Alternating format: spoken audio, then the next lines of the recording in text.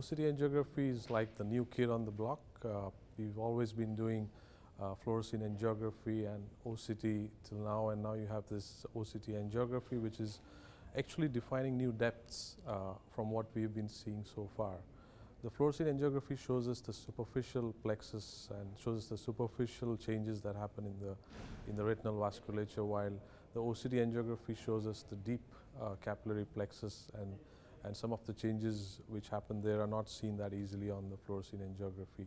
And the OCT itself also just shows us anatomical changes, but is not able to show us the depth of the vasculature. So I think what OCT angiography does is complements at the moment what we see with fluorescein angiography and OCT angiography.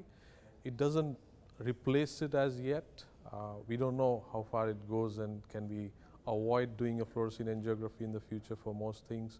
But at the moment it's a complementary tool which is bringing in new perspectives to how we image the retina.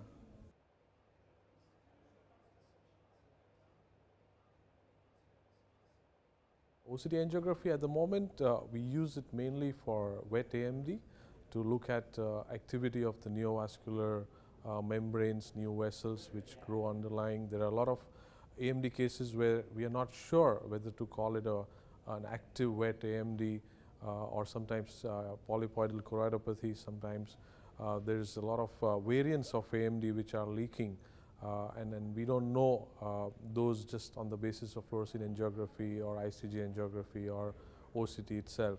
So OCT angiography in a lot of these cases shows us actual vessels growing underneath, on basis of which we've started thinking that maybe we should treat these patients instead of being conservative.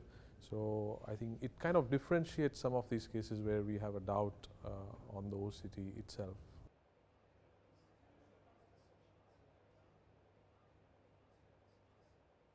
OCT angiography, as it has come, as I said, it's a new kid on the block. It still needs a lot of upgrades to come in to take us to the next level. But as it comes, it only tells us very central fields. 3 by 3 or 4 by 4 is the area which it kind of allows us to see in a good resolution. If we increase that area, the resolution goes down. So we want to look at only that small area at the moment. But end of the day, we are used to seeing fluorescein angiography, which is wide field, and we are limited by this small field at this stage. So even now, some companies have started, like Nidec has started making a panoramic OCT angiography, which what it does is that instead of losing resolution, it allows us to take a montage of 9 different 3 by 3s and then combines it to give us a 9 by 12, and soon they are coming up with something which is 12 by 12, which increases the field. And so I think as we get wider in what we see on the OCT angiography, it would replace fluorescein angiography more, or make us see things what we are used to seeing with fluorescein angiography much more easily, because otherwise we are limited by the small area that it images. So we are otherwise limited to that very small field.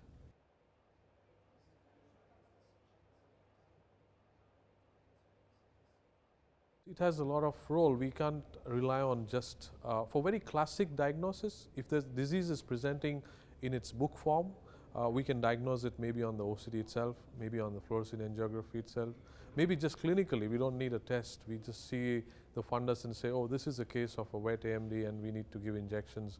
But then most diseases, as you know, don't read books. The patients come to you with all kinds of variables. So you need multiple levels of imaging. So you might do an OCT and you feel, oh, I'm not sure if there's fluid here.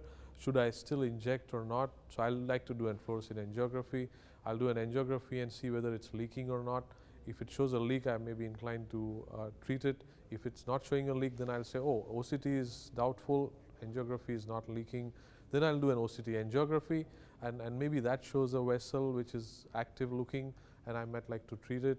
So I think multimodal image is all about taking you to the next level beyond clinical diagnosis, and it plays a huge role in the way things are. As eye surgeons, we can do very little with naked eyes. We need a lot of tools, and I think this is exactly OCT, fluorescein, OCT angiography, ICG angiography.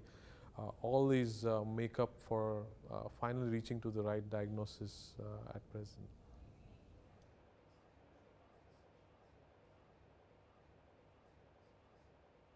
there's a lot of imaging stuff, like we talked about OCT angiography, there's sessions on that.